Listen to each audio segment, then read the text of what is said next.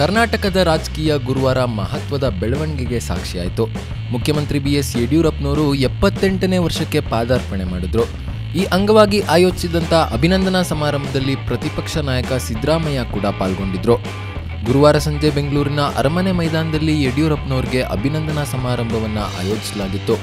ಕಾರ್ಯಕ್ರಮಕ್ಕೆ ಸಿದ್ದರಾಮಯ್ಯಗೆ ಆಹ್ವಾನ ಕೂಡ ನೀಡಲಾಗಿತ್ತು. ಕಾಫಿ ಟೇಬಲ್ ಅನ್ನೋ ಪುಸ್ತಕವನ್ನು ಅವರು ಬಿಡುಗಡೆ ಮಾಡಿದ್ರು. ಅಭಿನಂದನಾ ಸಮಾರಂಭದಲ್ಲಿ ಮಾತನಾಡಿದಂಥ ಮಾಜಿ ಮುಖ್ಯಮಂತ್ರಿ ಸಿದ್ದರಾಮಯ್ಯನವರು, ರಾಜಕೀಯ ಬೇರೆ, ಮಾನವ ಸಂಬಂಧವೇ ಬೇರೆ. ಹೀಗಾಗಿ ನಾನು ಒಪ್ಪಿಕೊಂಡು ಸಮಾರಂಭಕ್ಕೆ ಬಂದೆ. ನಾನು ಎಷ್ಟು ವಿರೋಧ ಮಾಡಿದ್ರೂ ಮನುಷ್ಯ ಸಂಬಂಧಕ್ಕೆ ಧಕ್ಕೆ ಬರಬಾರ್ದು ಅಂತ ಹೇಳಿದ್ದಾರೆ.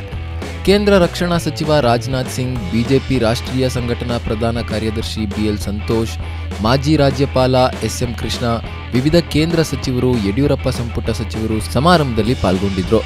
ಸಮಾರಂಭದಲ್ಲಿ ಮಾತನಾಡಿದಂಥ ಸಿದ್ದರಾಮಯ್ಯನವರು, ನಮ್ಮ ಸಿದ್ಧಾಂತವೇ ಬೇರೆ, ಬಿಜೆಪಿ ಮತ್ತು ಯಡಿಯೂರಪ್ಪ ಸಿದ್ಧಾಂತವೇ ಬೇರೆ ಆಗಿದೆ.